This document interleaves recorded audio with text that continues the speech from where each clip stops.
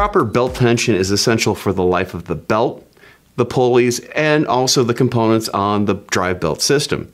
If there's not the right amount of tension, well, the belt's going to slip, it's going to wear out. If there's too much tension, well, you could cause damage to an alternator or a power steering pump. But how do you measure this tension? When you're measuring belt tension, essentially you're measuring the amount of deflection in the belt.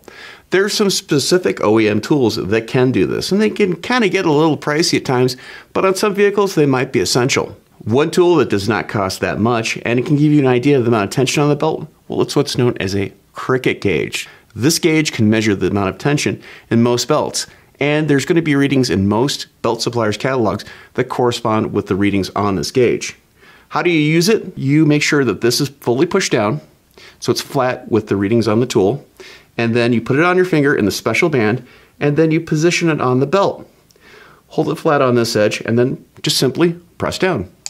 This little gauge on the end pushes up, and the marks on the scale itself correspond with the amount of tension on the belt.